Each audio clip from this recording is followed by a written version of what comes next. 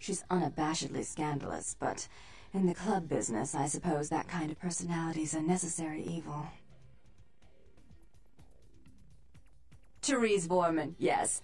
I'm the proprietor of this club, and the only person in this city whose good side it's in your best interest to stay on. What brings you to Santa Monica? Tongue's exile is self-imposed, I assure you. But then, what reason would I have not to hate that loathsome Nosferatu scoundrel? Bloody Nosferatu. They're so unclean.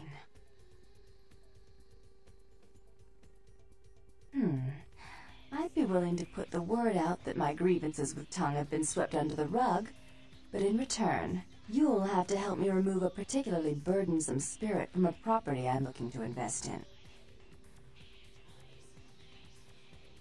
Rumor is that a personal item of a ghost's may be used to draw it out or excise it from its haunt. While I don't put a lot of stock in hearsay, it's my last option. So I want you to go to the Ocean House Hotel, find an item of the spirits, and bring it back. Oh, I fully intend to do so. You'll find that dealing with me on the whole is appreciably more predictable than dealing with some of the egomaniacs that are my peers. So long as our business doesn't go sour, my word is gold. Before I forget, take this.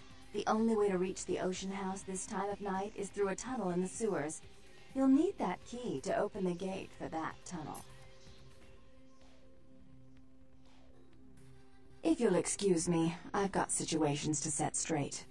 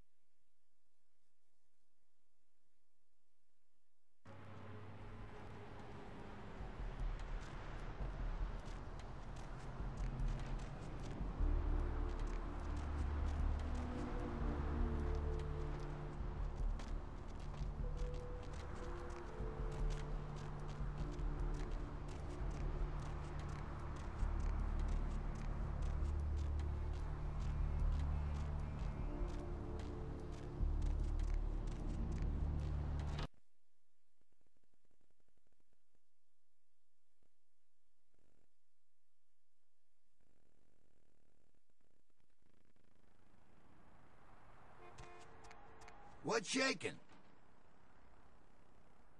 What?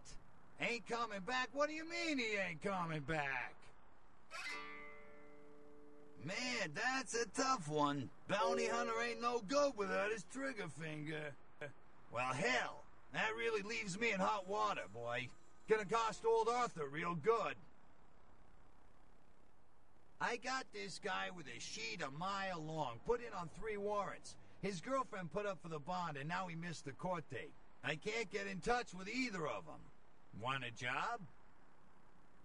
Well, it won't be much of a job since you ain't licensed and all, but until I can get me another bounty hunter, I need you to find out if this guy skipped town or what. Yeah, no body attachment or nothing. Just find out if he's here or where he went. I'll pay you. Deal? Great, all right. The guy's name is Mike Durbin. Goes by the name Muddy. His girlfriend put up for his bond. She lives over there above Tripp's pawn shop. Her name is Marion Murrieta, but I haven't been able to get in touch with her. Well, I wouldn't normally tell you this, but since you did help me out, Tripp down at the pawn shop. He's a little fried and paranoid, so he don't usually sell guns to anyone, but just tell him old Arthur sent you. He'll set you up all right. Well, he was brought up on manslaughter charges years back, but he got acquitted. Since then, he's been in and out for this and that, small-time stuff mostly. That's right, Marianne Murrieta, in them crappy places above the pawn shop. Find out where the hell money is, where is he going, whatever. But be careful, you're not licensed, and if anything bad goes down, I don't know you hear me? Oh, yeah, sorry about that, here you are. Alright, come back when you got some info. Thanks in advance.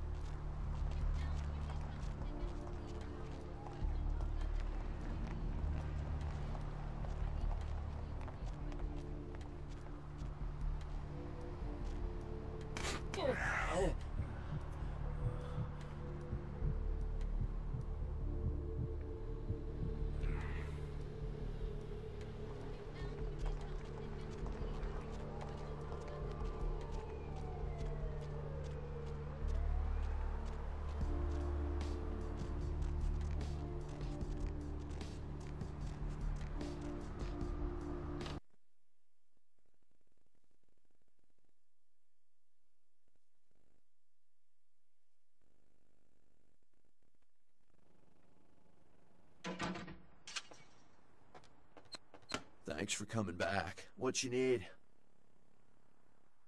Oh, damn it, who told you that? Alright, look, I can't have every Jesse and Jamie off the street, coming in here and asking about this. It's not cool. I'm not exactly licensed, and these weapons aren't precisely legal, if you catch my drift here. Look, now, I appreciate your business, and I'll sell to you, but don't tell anyone else, okay? Keep your nose clean. All right. Come and take a look, then.